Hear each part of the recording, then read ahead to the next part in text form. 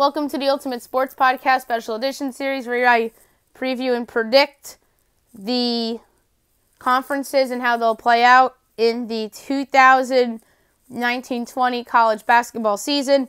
Now up is the Sun Belt. I'll do a projected order of finish.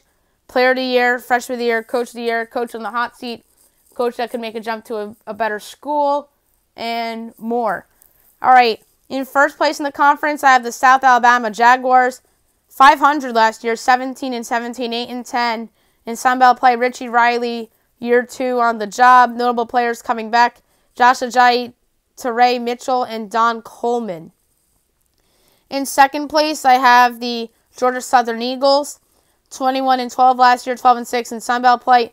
Mark Bington in year number 7 on the job. Notable people coming back, Quan Jackson, Ike Smith, and Isaiah Crawley.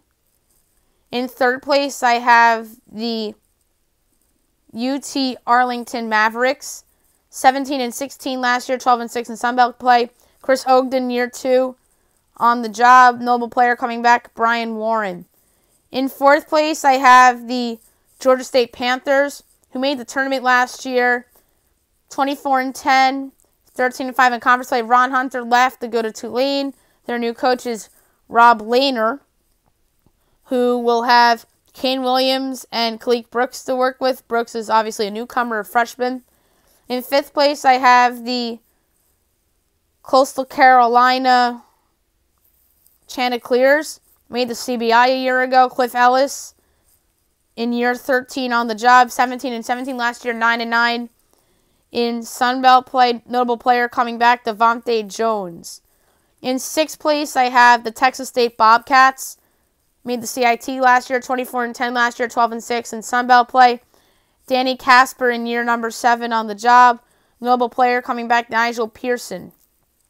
In seventh place, I have the Louisiana Monroe Warhawks. Made the CIT a year ago, 19-16 records, 9-9 in conference play. Keith Richard in year number 10 on the job. Michael Etrell and J.D. Williams are notable players on this team. In eighth place, I have the Louisiana Raging Cajuns. 19-13 last year, 10-8 in Sun Belt play. Bob Marlin in year number 10. Notable player coming back, Cedric Russell. In ninth place, I have the Arkansas State Red Wolves. 13-19 last year, 7-11 in conference play. Mike Bellotto in year number 3 on the job. In 10th place, I have the Little Rock Trojans, 10-21. Last year, 5-13 in the Sun Belt. Darrell Walker, second year on the job. It's just unfortunate with this program. They made the tournament under Chris Beard, and he leaves for Texas Tech. And now this program is back in limbo. Number 11, I have the Appalachian State Mountaineers. 11-21 last year, 6-12 in Sun Belt play. Jim Fox was fired, and now they have a new head coach. Justin Forrest and Isaac Johnson return. And in the basement of the conference, I have the Troy Trojans. Phil Cunningham in year number 7. He is now the associate guy in Western Kentucky, so Troy's a new head coach too. That's my bad.